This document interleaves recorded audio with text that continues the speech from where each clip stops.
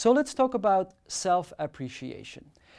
Now, when we discuss a psychological process and also psychological behavior, we need to use language for that.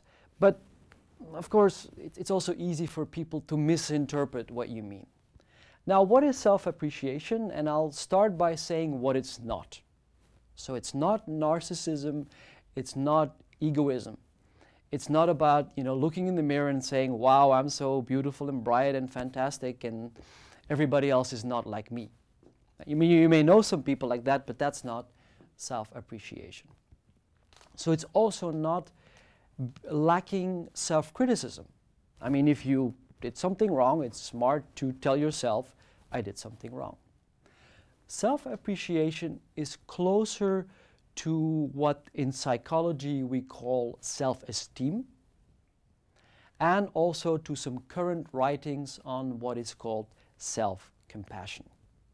So it's basically a behavior which is not necessarily natural, but it's a behavior where you actually learn to be appreciative. Appreciative in general, so also of other people and other things, but that you also learn to direct that habit towards yourself. Because research has shown that when you are self-appreciative, it is easier for you to motivate yourself to do terrific things. And that's why it's a lever. And self-appreciation is definitely not self-loathing, self-hatred, self-abuse. I mean, in my own experience as a coach, I'm sometimes, let's say, mesmerized and a bit shocked by how abusive people can be.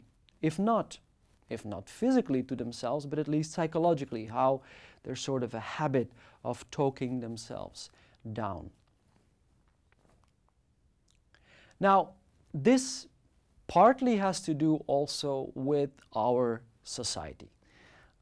We live in a society that is very competitive, that creates an image of winners and losers, without making reference to certain presidents that have been elected.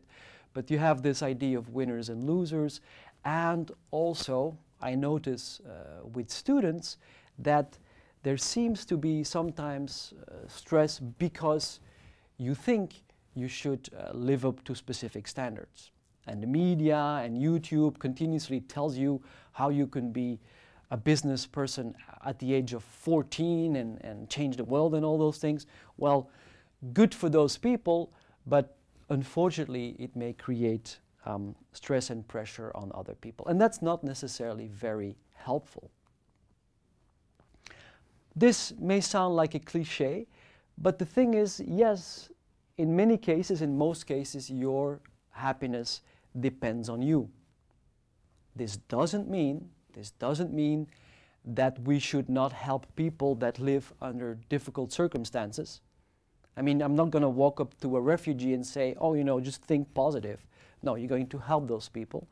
But it also means that even under difficult circumstances, it's your mind, it's how you deal with your mind that can help you, to get out of that and to work for better situations.